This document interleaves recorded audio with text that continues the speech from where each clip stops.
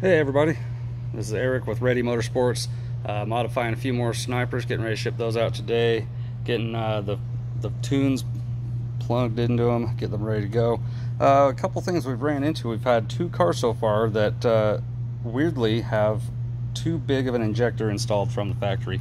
At least that's what it appears to be. So we retuned one on that, what we'd consider a mismatched fuel injector. But so when you get your unit, we're now including two tunes. So if the one you fire it up on when you get it from us looks like it's way too much fuel and it won't run, go to File,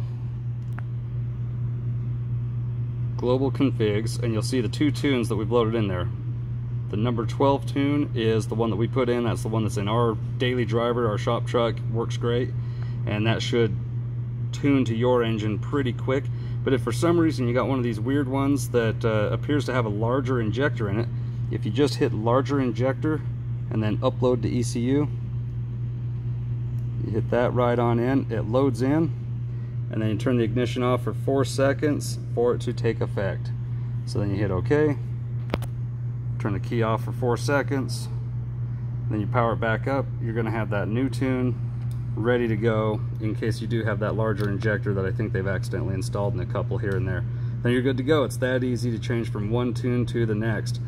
And just to change it back, it's the same process. You just select the number 12 tune. So you've got options, and we've included all that out for you.